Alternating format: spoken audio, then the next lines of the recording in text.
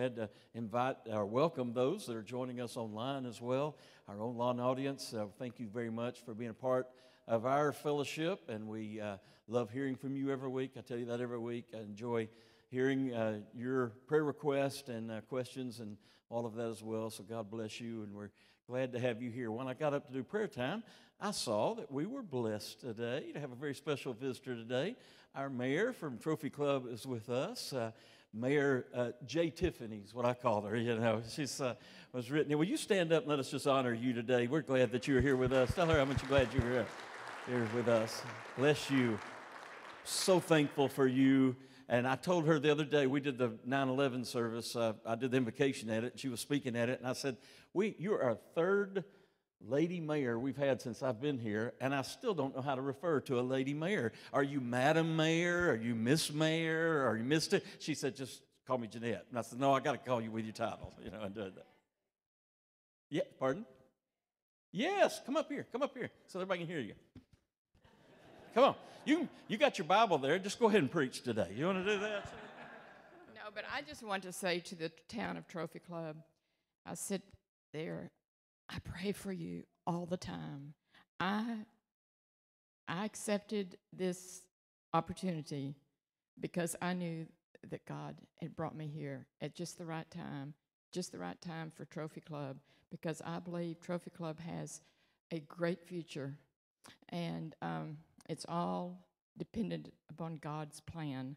And I know every minister that I speak to, I say, please pray for us. I would be on campaign, and people would come to the door.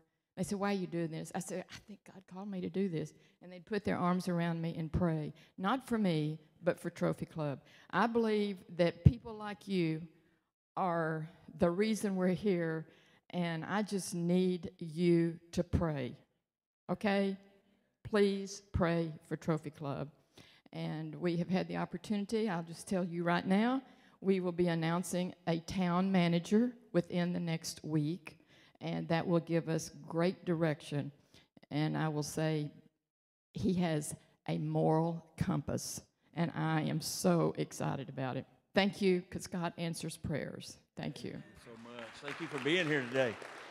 You're welcome anytime to be with us. I have to say one thing. When I first went to do the invocation for our council meeting after she was elected, I said, how can I pray for you? And you said something to me. I have prayed this prayer for politicians in federal government, state government, everywhere. And she literally asked me, she said, would you just pray that I would always have the moral courage to do the right thing? And I thought, I pray that for people. I've never had someone ask me to pray that for them. And you didn't have to run. You didn't have to step up at this time, and you did, and we're thankful. And I'm thankful for what you're doing for our city very, very much. And we're committed to praying for you. I want all of our prayer teams that know, if you don't know her, to be sure to shake hands with her so you know her by her face. And when you pray in our prayer teams for her, you know who you're praying for. So thank you for being here, and thank you for speaking those words to us today. We'll take your Bible today and look at the next to last book in the Bible, Jude. Easy to find. Just go to Revelation and come back one, and you can come to this little book of Jude. We introduced this last week, and wow, I wished, sometimes when you have a message, you just wish, I just really want to just preach that message all over again this week, because that thing was so full of truth that we needed, and the response was there. It's found, and I skipped ahead to Jude 3 last week. Now, Jude only has one chapter, so we just have verse numbers there. And so we preached on Jude 3 last week. Now we're coming back to Jude 1 and 2 today. But Jude 3 is the key to the whole little epistle he has. He says, I was going to write to you about our common salvation, but I feel need, is really a necessity is the word that's used there, a burden, to write to you to tell you to contend for the faith. And that's exactly what he's going to do, and he's going to teach us that as we go through this book verse by verse and learn from it. And last week we talked about what it means to contend for the faith and to stand up for what we believe and what we know is true. Not, sometimes it's difficult, and sometimes we get intimidated because people say, well, you shouldn't do that. You should stay in your lane. And so it's we have to navigate that in there. I love this little truth, and I'm going to get to my message in a minute, and it'll be short, I promise. But y'all know that isn't true. But, but anyway, Jesus was asked one day a question. The Pharisees, the religious people came to him, and they had a coin with them, and it had Caesar's stamp on it. And they said, is it lawful for us to pay taxes to Caesar? Now, that was a huge loaded question in his day because they knew they had him on that question. At least they thought they did. Jesus never had an extra bit of sweat come on his head when they asked him a tough question because he always knew the answer. But they asked him because they said, if he says yes, pay taxes to Caesar's, it would discredit him with his Jewish people who hated the Romans and hated the tax collectors for how they abused the system and took their money. If he said no, they'd go tell the Romans he's trying to rebel, and the Romans would have gotten him and put him in prison. So he's kind of, what's he going to do? And Jesus said, whose image is on that? And Caesar's. And he said, render unto Caesar what is Caesar, and unto God's what is God's. Now what you got to realize in that answer he gave us, he didn't give us a yes or no answer. He gave us an answer that let us know that there's always going to be this conflict between the world's kingdom and God's kingdom. And it's not going to be just as easy sometimes as a yes or no or do this or don't do that. It's going to have we're going to have to pray. And this is the great thing about the Christian life. We want to sometimes exchange a meaningful personal relationship with God and the Holy Spirit and get a list of do's and don'ts. And that makes it easy. That's called legalism. Pastor, what does the Bible say we're supposed to do? Okay, I won't do that. I will do this. I won't do that. I won't do that. That's not what it's about. It's about having a vital relationship with the living Lord Jesus through the Holy Spirit. And sometimes we have to let the Holy Spirit guide us. There's some things that are absolute, but there are some things that He will guide us. So this is the time when you need to say this. This is the time when you need to say that. And that's the exciting thing about walking with God and doing that. And one of the main things, and I may come back and actually speak, maybe it's the first of the year, on maybe even a series of messages, because one of the things we learned about contending for in our day is for the creation order that God has given us. And I go back to that. I saw how that resonated last week, and I go back to that again just to remind you of this and recognizing that, because that's where our culture today has collapsed, or is collapsing, because we've walked away from creation order. You know, before man sinned and the gospel was introduced, God instituted things that are for all of civilized societies. And first of all, the idea that in the beginning, God. First of all, if we believe in a creator, then we realize this: I'm not God. Our founding fathers of our country believed that way. We're endowed by our Creator with certain inalienable rights. And I went back and read the whole Declaration of Independence this week, and it's amazing on every part of it, they're referring to the Creator. And they recognize that rights are not given by government, rights are given by God. And so they put that in our founding documents. And so we realize how important. If we walk away from that, we get in trouble.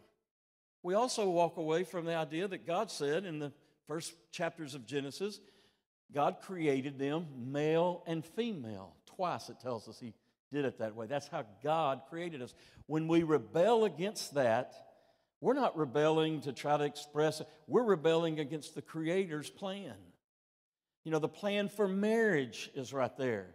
For this reason, a man shall leave his mother and father and cleave unto his wife, and the two shall be one flesh. God gave us that. Marriage is the cornerstone of an orderly society. It's not just for Christians, it's for everybody. God gave us it. So when we have gone back now and destroy that created order or rebel against that created order, the culture collapses. Surprise.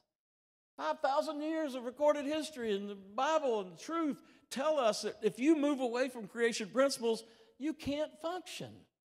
And so when we're contending for the faith, that's one of the first things that we begin to talk about, is that we have to stand on what God created, that He is the Creator, that He has set a plan for the genders, that He has set a plan for marriage and for roles like that in this world. So those are the things God's calling us to do. Contend for the faith. That's what we recognize, that we have to speak up. The only thing needed, the great philosopher historian said, for evil to triumph is for good men to do nothing.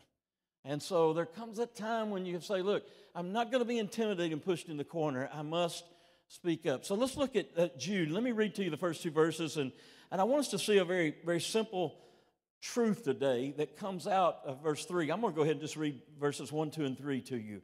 Jude, a bondservant of Jesus Christ and brother of James, to those who are called, sanctified by God the Father, and preserved in Jesus Christ, mercy, peace, and love be multiplied to you. And then here's our verse. Beloved, while I was very diligent to write to you concerning our common salvation, that's the letter he wanted to write, I found it necessary to write to you, exhorting you to contend earnestly for the faith which was once for all delivered to the saints. Now, what I want to do in looking at verses 1 and 2 is recognize that if you're going to contend for the faith, one of the most foundational things that you have to settle in your life is the identity that you have in Christ. If you don't know who you are, you really are never going to be qualified or never going to be confident or be able to do what he calls you to do in verse 3. You have to get that settled first and foremost. Now, in our study of Jude, I'm doing something very different that I really have never done quite this way before. I want to highlight along the way a time period in history that gives us some illumination on why we should do what he says in verse 3 and contending for the faith. And that time period that I'm going back to and referring to in every message is a time period, it was almost 100 years ago. It was roughly the decade of the 1930s, and it took place in a nation called Germany that we know well about. And if you know a little history, you know that the period I'm talking about is the time period when a very modern, democratic republic nation was seized by a dictator. And to study that in history is to study how in the world did that take place. And not only was he taken by him, but he unleashed evil on this world like we've never known really before, in systematic ways. Went after one whole race of people, the Jewish people, and literally in a modern systemized way tried to take them off the face of earth. And not only that, I went back and looked. I didn't know the number, so I looked it up this week. Did you know that World War II, that was a result of this man's ascent to power, I'm talking about Adolf Hitler, that 70 to 85 million people died in World War II. At the time, in the 1940s, early 1940s, that was 3% of the entire world population died because this man came to power and did what he did.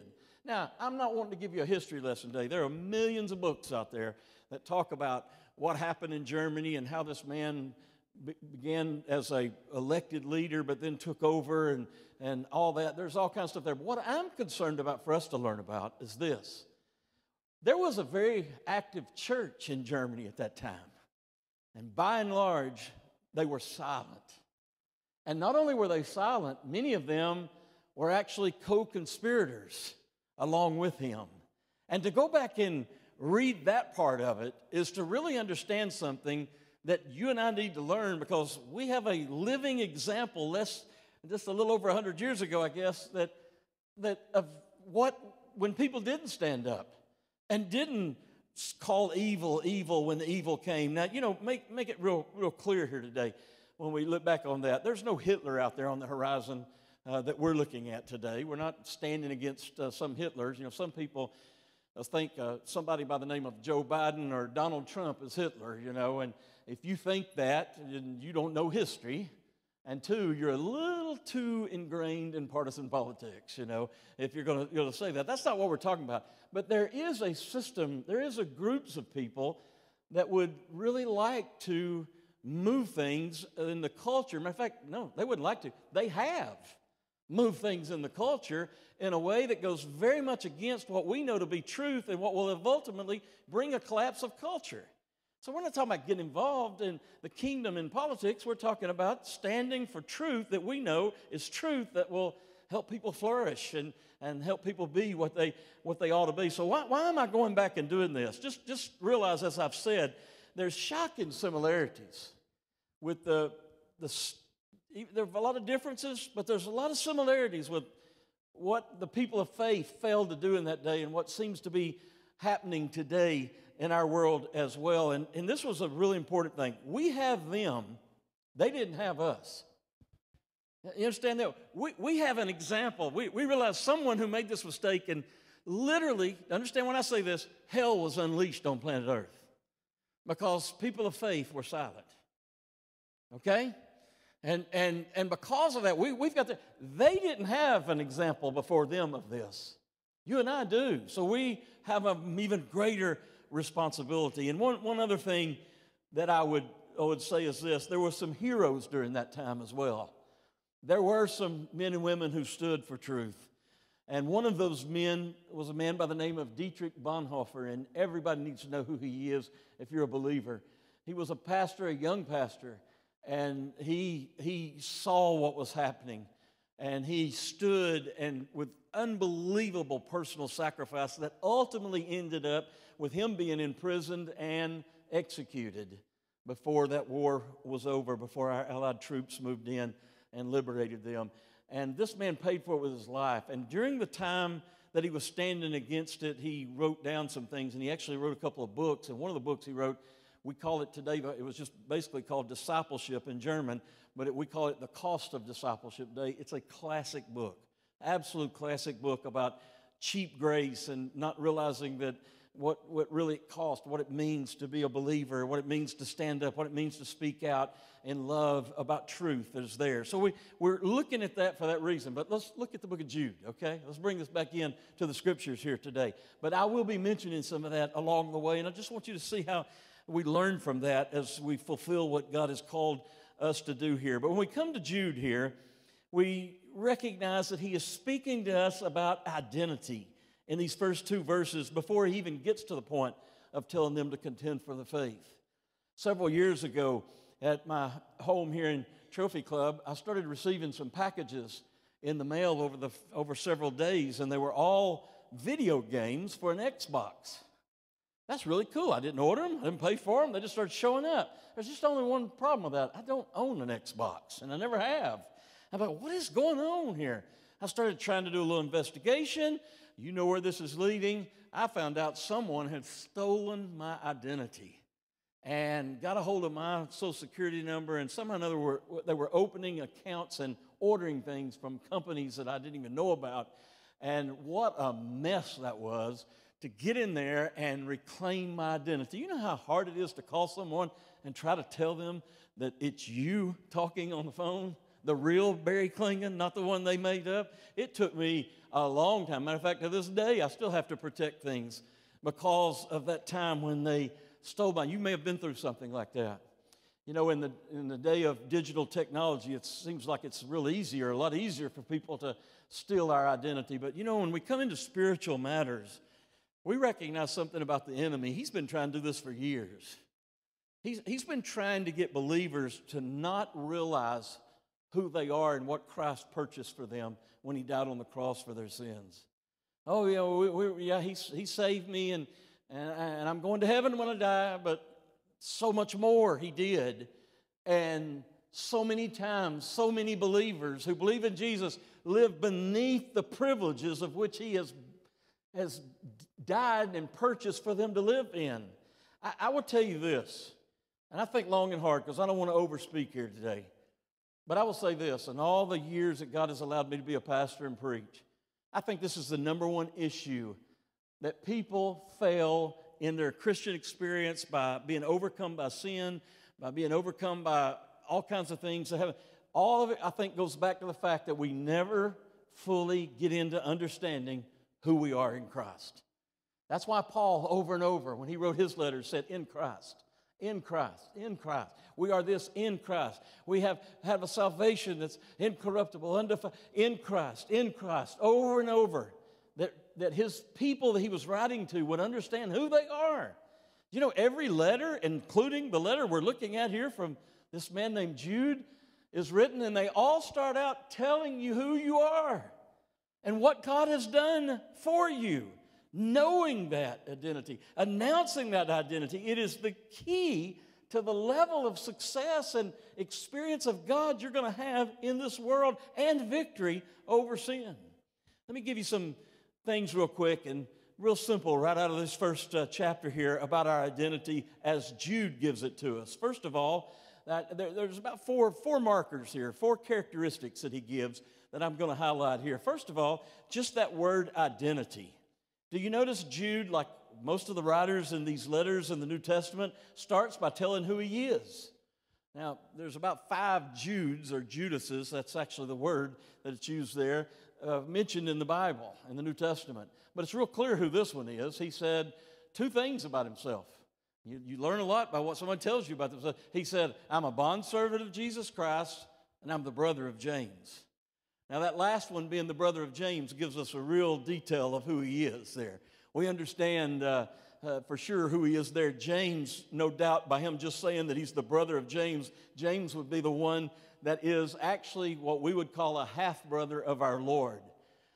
He was the one that would ultimately become pastor of the church in Jerusalem. He was the one that by Acts chapter 15 was so much in charge that he kind of supervised the first church council when they came and decided whether the Gentiles could come into the church or not. And he was kind of in charge of that and delivered the verdict there. So he was looked upon as someone that was a leader in that early church. He actually wrote the book that we have in our Bible called the book of James. And so Jude is his brother and a half-brother of our Lord as well. We find in Matthew chapter 13, verse 55, that we find these words when they could not believe Jesus was doing what he did. When they knew his background, they said, is this not the carpenter's son? Is not his mother called Mary, and his brothers James, Joseph, Simon, and Judas?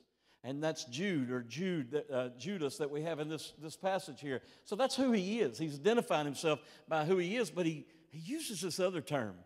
We skip over this because we read it all the time. He's a bondservant of Jesus Christ.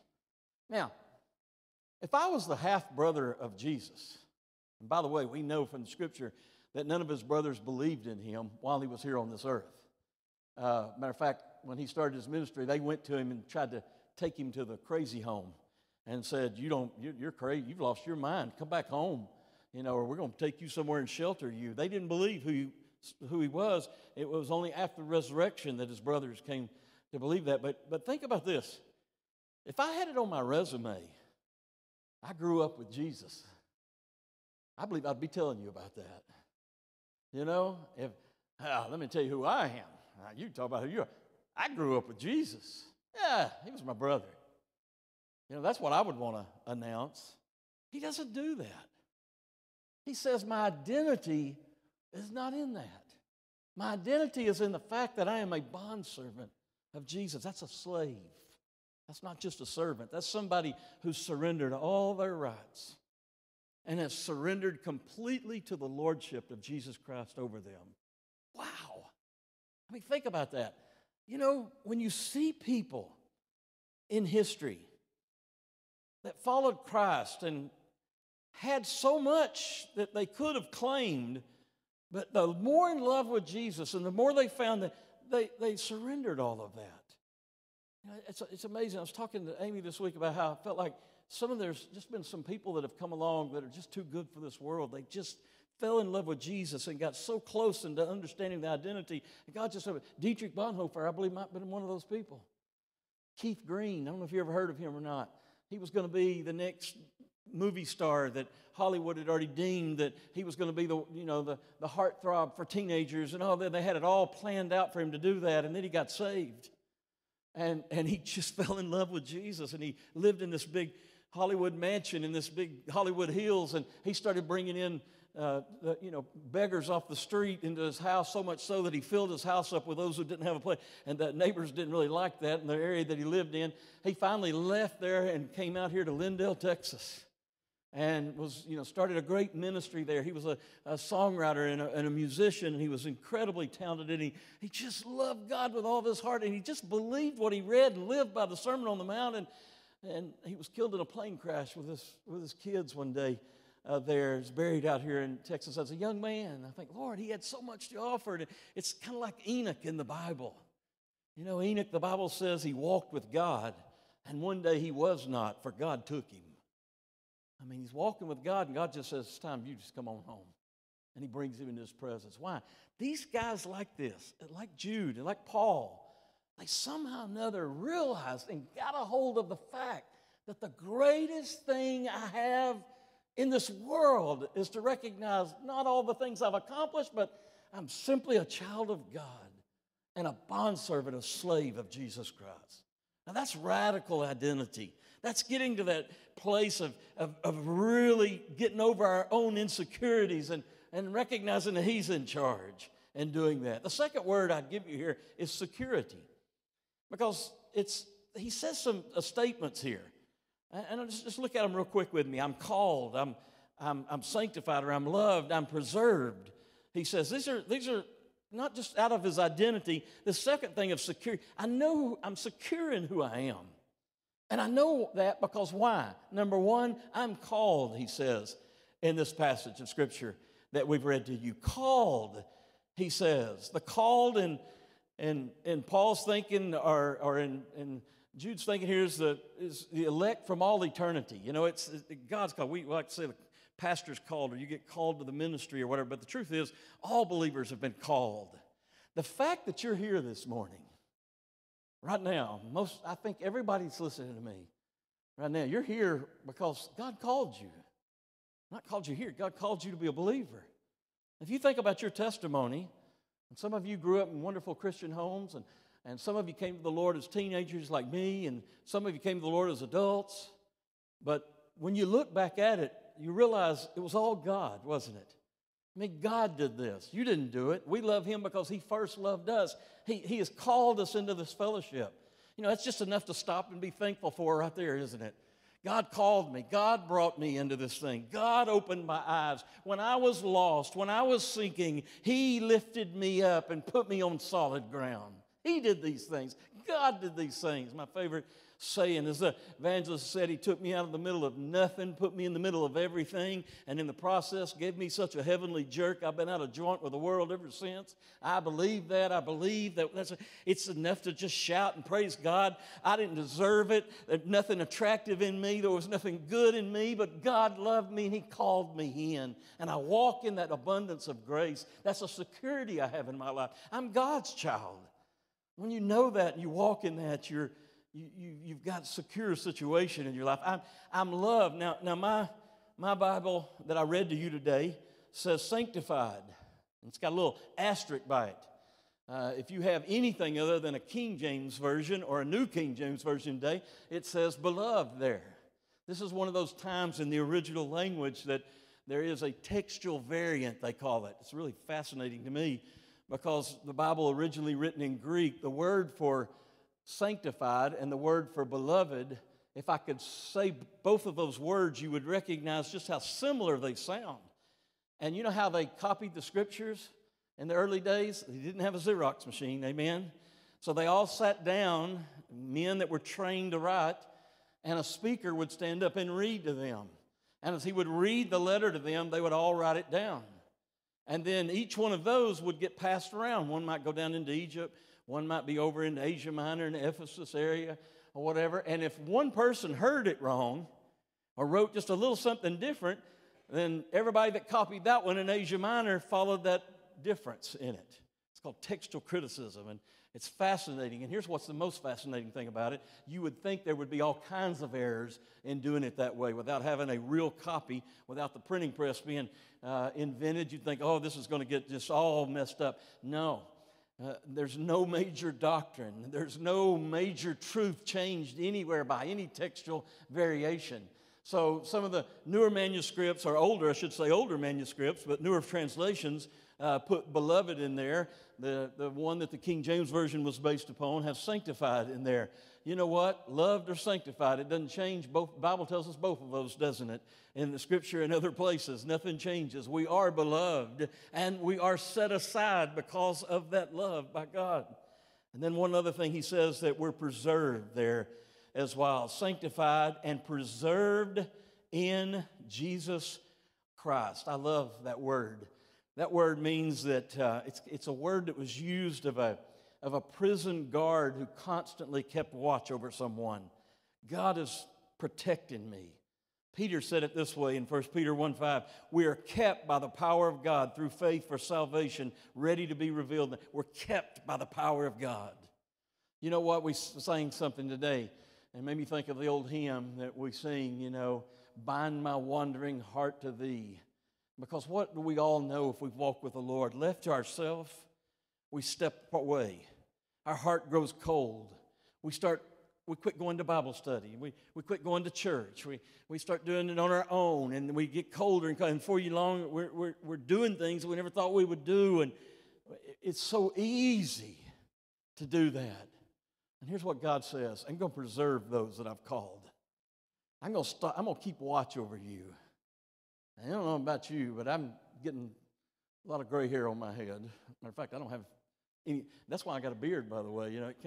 COVID beard came in black, and I said, man, I got a little black hair on my body. I'm going to keep it, for a while, But that means I've been around a long time. And I want to tell you something. It's God's grace that keeps us. He doesn't just bring us in. He keeps us. There have been some times when I want to step away, and the loving, disciplining hand of God brings me back to the fold every time. His convicting power of the Holy Spirit in my life, or His arranging of circumstances that force me back on the path that He has called me to be. Thank you, God, for calling me. Thank you, God, for giving me this security in my life that I am loved, I'm sanctified, I'm preserved, I'm called. Thank you, Lord. That was our second word, security. Third word is victory. Because He gives us just some words. We could just pass over these words. It'd been easy just going to what we'd call the meat later on, but I just like to look at these words. Verse 2, mercy, peace, and love. He's given me these. Mercy, I have atonement in my life. God, who is rich in mercy. Mercy. The judgment we all deserved is covered by the mercy of God. Oh, my goodness. Thank you, Lord, for your mercy in my life. Thank you, Lord, for your mercy in the people of God's life. I've experienced mercy at the hand of God. A great singer that was with the Gaither Trio, a crazy guy, that sings with them. I remember that was a wonderful story of him. One night he went to sing somewhere and didn't get paid. I've told you this before. And he got mad because he didn't get paid, and church enjoyed his music but didn't give him any love offering or anything. He left there that night. Talking about Mark Lowry. He said, God, your servant didn't get paid tonight. I said, your servant wanted to go to McDonald's. Your servant's hungry, but he didn't get any paid tonight. God looked down at him and said, yeah, you didn't get paid, but it sure beats hell, doesn't it? I love that story. Sure beats hell. He said, yep, your servant did get paid, but it sure beats hell. Oh, my. Thank you for your mercy, God. Thank you for your peace, God. I have an amnesty with God. This word peace is the idea of two warring partners brought to the peace table. Amnesty is forgiveness without punishment and reconciliation without price. God has given me that peace in my life. Peace that passes all understanding. Folks, do we celebrate this enough? This is what God's given us. Listen, when you contend for the faith and it gets messy and you don't say it exactly right, and maybe you don't say it in love the way you should, and you're doing this and you're doing that, and you get attacked for this, and you're willing to step up so you become a target. But thank God, even in the midst of it. Matter of fact, God delights in doing that. Why? He said, I'll put a table for you prepared in the presence of your enemies. That means when your enemies are barking at you, you're going to sit down and dine at a feast. That's the kind of peace that God gives to His people. Thank God for these things. This is what Jesus died to give us. Mercy, peace, and love. This is the acceptance I have, the unmerited, unlimited, unconditional love of God. And finally, the last word is prosperity. Can you believe I get 4 words out of those 2 verses? I have identity, security, victory, and this last word I say is prosperity. And where do I get that from? Mercy, peace, and love multiplied to you. Multiplied to you in abundance. Everything God blesses multiplies. And when God blesses something, and when God gives you peace and He blesses you with peace, He multiplies that. He multiplies the love, the mercy in our lives. Thank you, Lord, for that and for what I have in my life. Now look, we're going to call some difficult things. When we get on down to verse 4, they're going to talk about false teachers.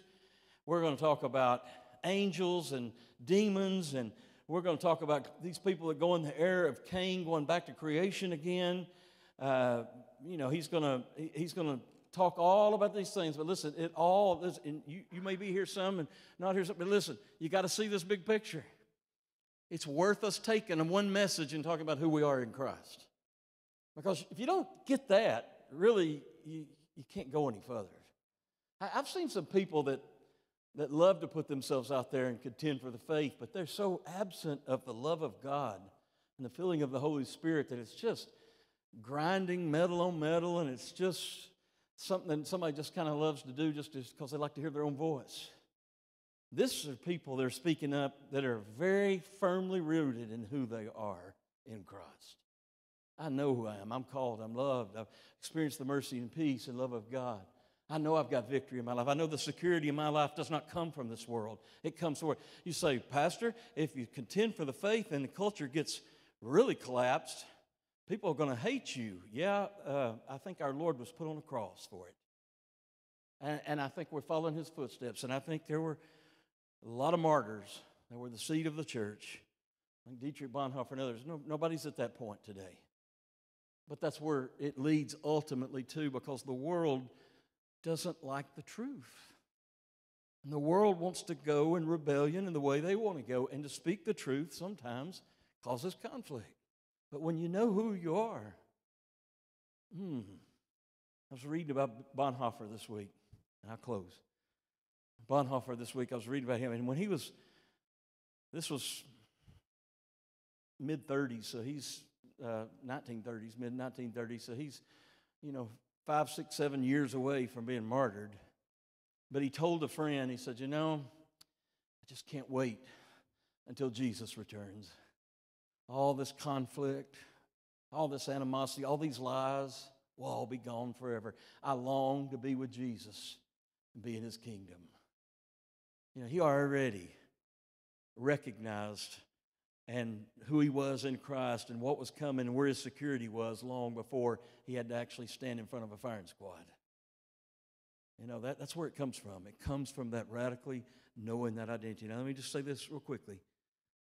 You only can have this identity if you truly are one of His, if He's called you, if He's spoken to your heart, if you know Him as your Lord and Savior, if you've started that journey with Him, if you've been introduced to Him, if you've stepped over, if you've been born again, if you've all the wonderful things the Scripture calls it. That's where it begins. Make sure you know that. And once you know that, find out what He's done for you. Live in it. Find your security in it. Find your identity in it. Find your victory in it. Find your prosperity in it. Of letting Him just overflow in your life with those things. And live in it that way. You have to know who you are before you can stand and contend for the faith. Let's pray together today. Father, thank You for Your word. It is powerful. It is true. And even in these short little introductory verses, we find a great foundation for what we need to be able to follow through in Your word and what it teaches us and what it calls us to do. I thank You, Lord, for these that are gathered here today. I thank You that, Lord, today even You've enriched them, I believe, as they have received the revelation from Your truth to walk in that identity. And Lord, we're all refreshed in that here today. Help us to constantly find our security in that, I pray. Help us to constantly find our identity in who You are and what You have done for us. We pray these things. We believe these things with all of our heart. In Jesus' name we pray. Amen.